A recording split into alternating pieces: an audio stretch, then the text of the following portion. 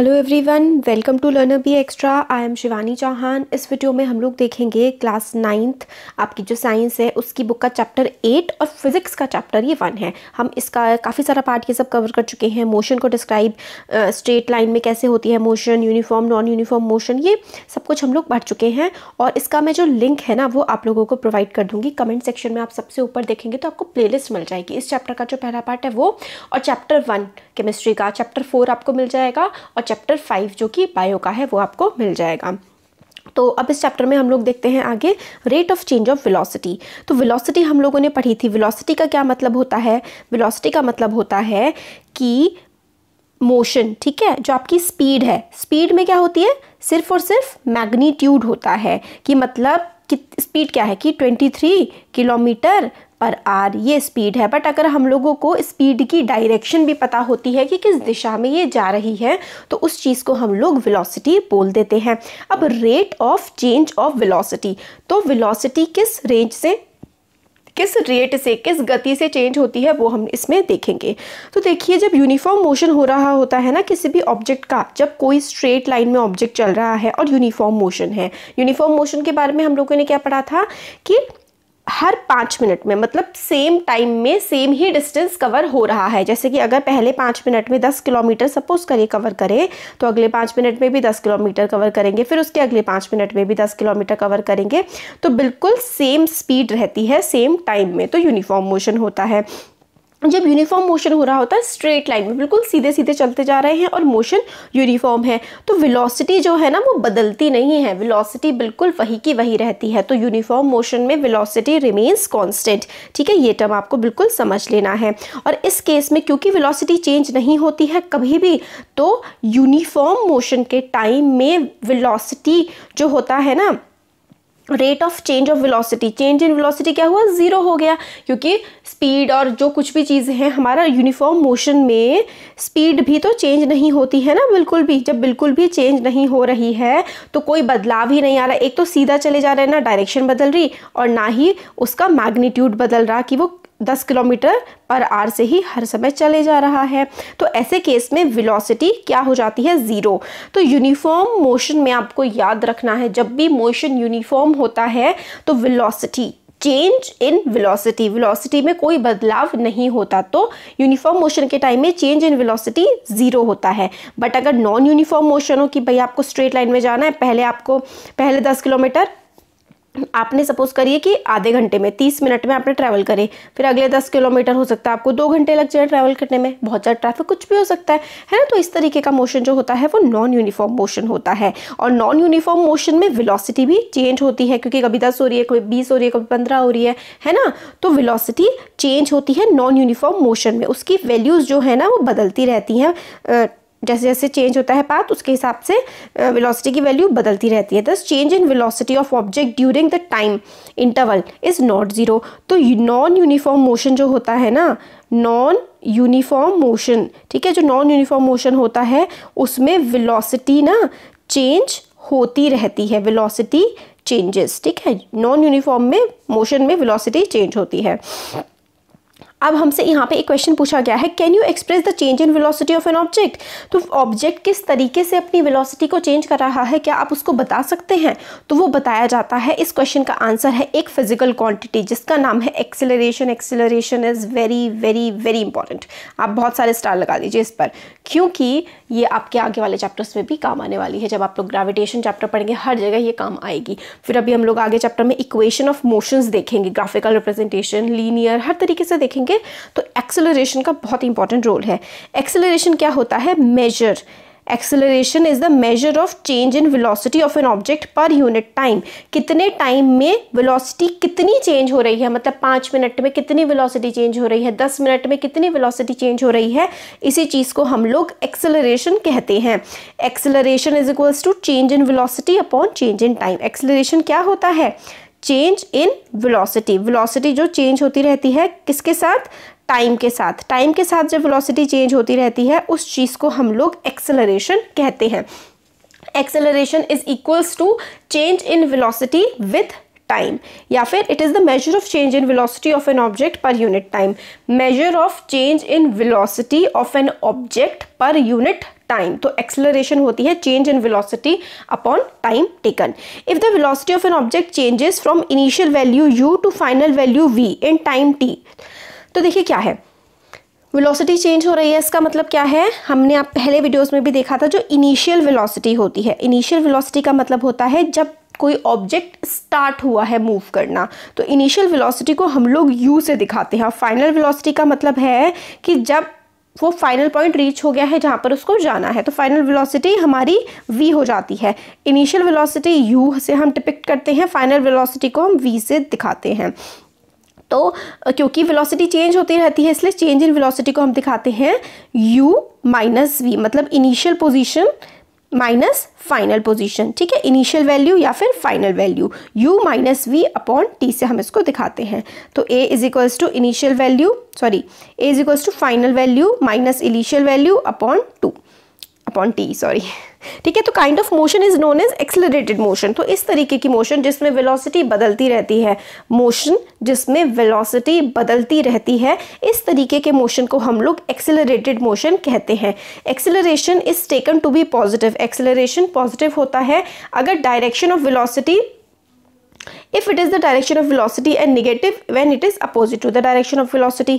इसका मतलब है velocity की डायरेक्शन में अगर आप मूव कर रहे हैं, जहाँ ऐसे जा रही है और आपकी वेलोसिटी की डायरेक्शन भी यही है, तो एक्सेलरेशन की वैल्यू पॉजिटिव हो जाएगी। और अगर आपकी डायरेक्शन ये है बट जो वेलोसिटी है वो पीछे की तरफ लग रही है, आपको यहाँ जाना है बट वेलोसिटी का फोर्स जो है आप समझ लीजिए वो पीछे की तरफ लग रहा है, उल्टा लग रहा है, तो जब भी उल्टा लगता है तो निगेटिव हो जाता है। ये कॉन्सेप्ट आपको और भी ज़्यादा क्लियर होगा जब ग्रेविटेशन का चैप्टर आएगा उसमें, कि जब हम लोग अर्थ, हाँ वो उसमें हो जाएगा अच्छे से सारा का सारा क्लियर।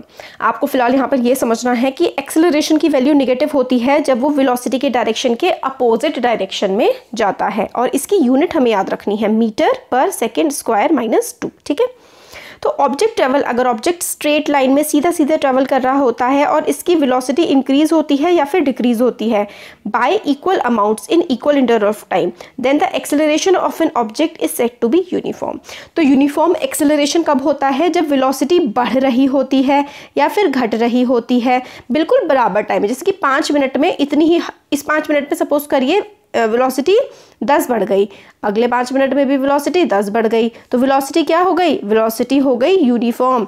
ठीक है, तो देखिए if an object travel in a straight line, object सीधा स्ट्रेट लाइन में ट्रैवल कर रहा है एंड इट्स वेलोसिटी इंक्रीजेस और डिक्रीजेस, उसकी वेलोसिटी बढ़ रही है या फिर घट रही है बाय इक्वल अमाउंट, बिल्कुल बराबर बराबर घट रही है या बढ़ रही है in equal interval of time.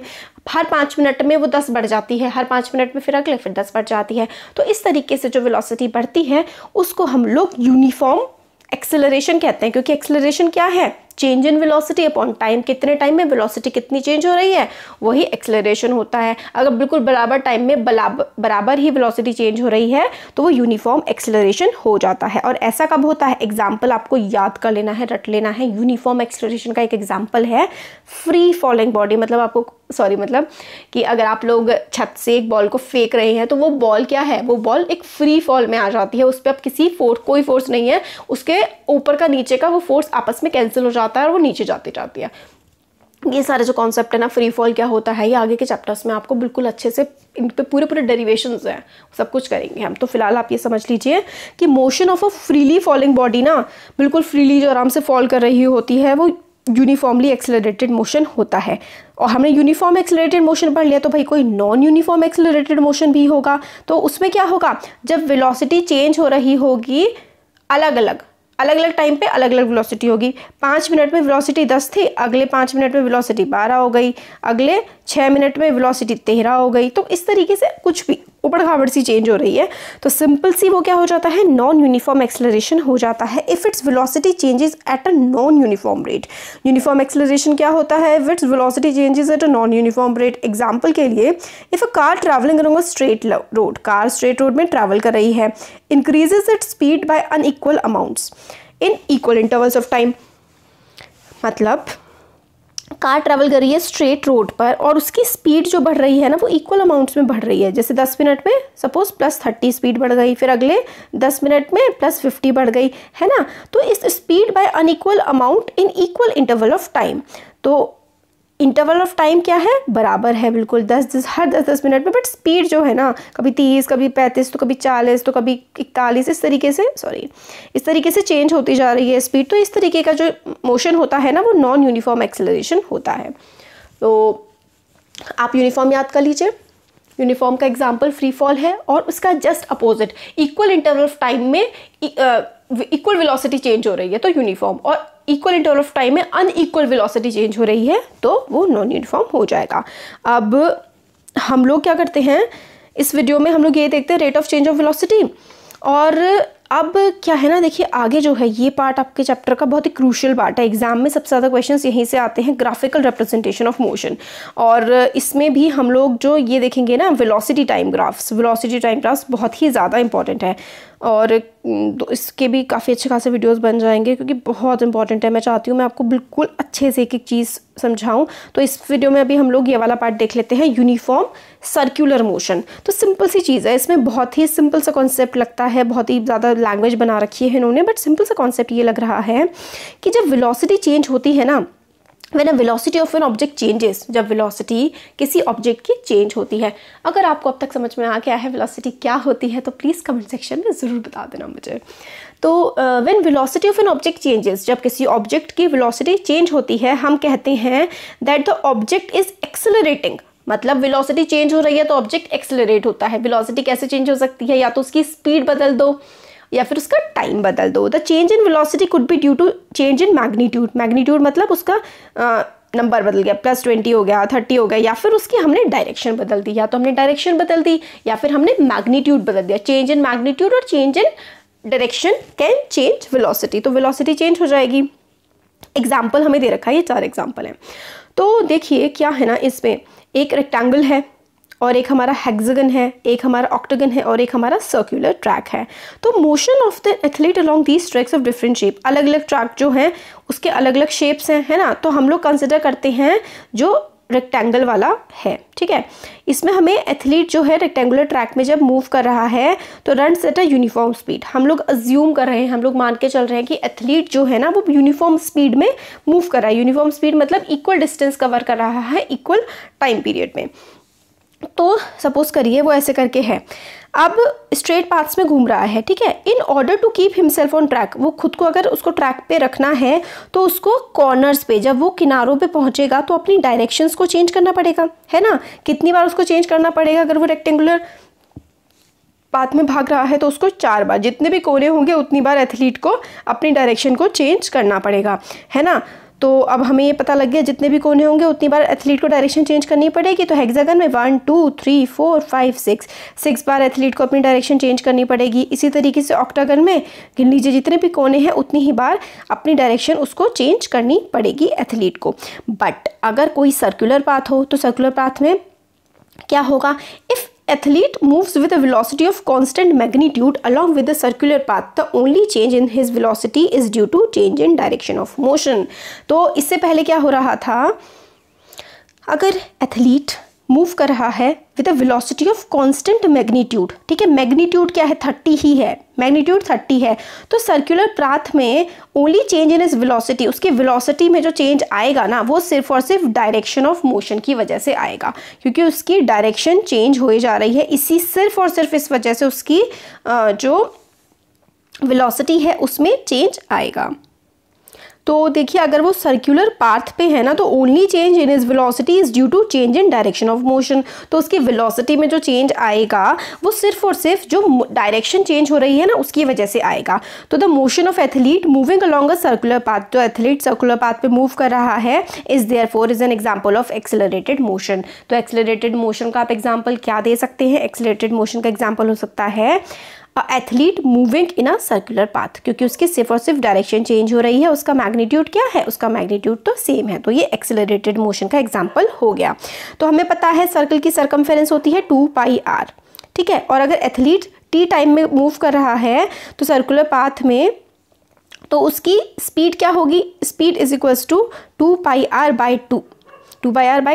क्यों, क्योंकि 2πr ये तो डिस्टेंस कवर्ड है और कितने टाइम में कर रहा है वो हम ये लोग लिख देंगे, है ना। तो speed is equals to distance upon time. Distance क्या है उसका 2πr है और टाइम तो हमारे पास t है जो भी टाइम होगा।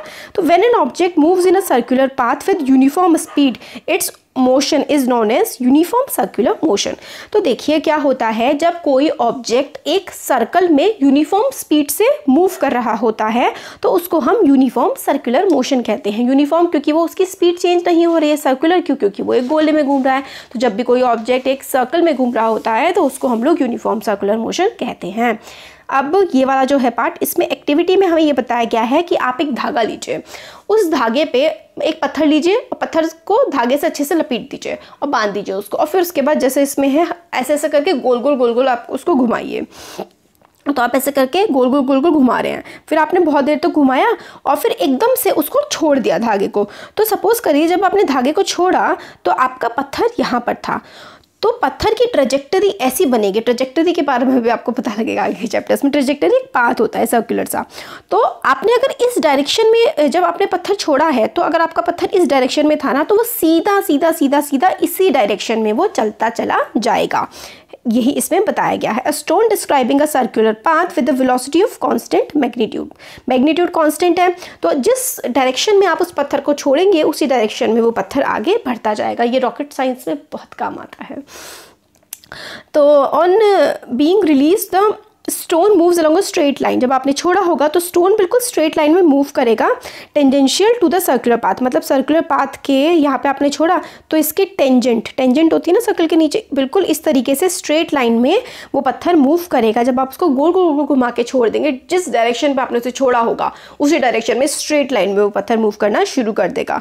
This is because once the stone is release it continues to move along the direction it has been moving in that instant. This shows that direction of motion changed at every point when the stone was moving along the path. और इससे हमें क्या पता लगता है, जब stone circular path में move कर रहा होता है तो हर पॉइंट पे उस स्टोन की डायरेक्शन चेंज हो रही होती है। तो हम लोग को एग्जांपल दिया जाता है, जो शॉर्ट पुट होता है, हैमर होता है, जब वो एक पर्टिकुलर पर्सन उसको गोल गोल करके घुमा रहा होता है फिर उसको छोड़ देता है ना, तो बिल्कुल उसी डायरेक्शन में वो स्ट्रेट जाता है जिस डायरेक्शन में वो उसको छोड़ता है। और काफ़ी सारे ऐसे एग्जाम्पल मिल जाएंगे ऑब्जेक्ट के जिसमें यूनिफॉर्म सर्कुलर मोशन होती है, जैसे कि हमारी अर्थ जो चक्कर लगा रही है सन के अराउंड, मून चक्कर लगा रहा है अर्थ के अराउंड, और सैटेलाइट्स जो हैं अर्थ को ऑर्बिट करती हैं, और अ cyclist on a circular track at constant speed and so on. बड़े सारे एग्जांपल हैं यूनिफॉर्म सर्कुलर मोशन के।